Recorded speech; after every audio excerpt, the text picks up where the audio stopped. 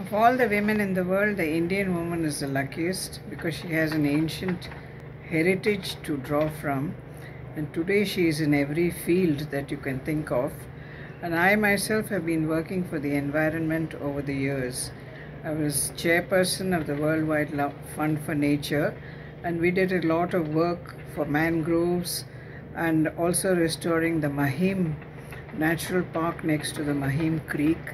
And in Ooty, I have been very in the forefront of all the environmental work. We even got the Guinness World Record for planting trees.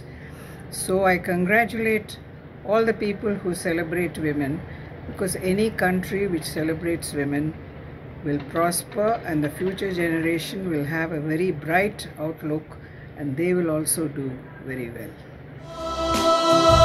सपने बुन जरा,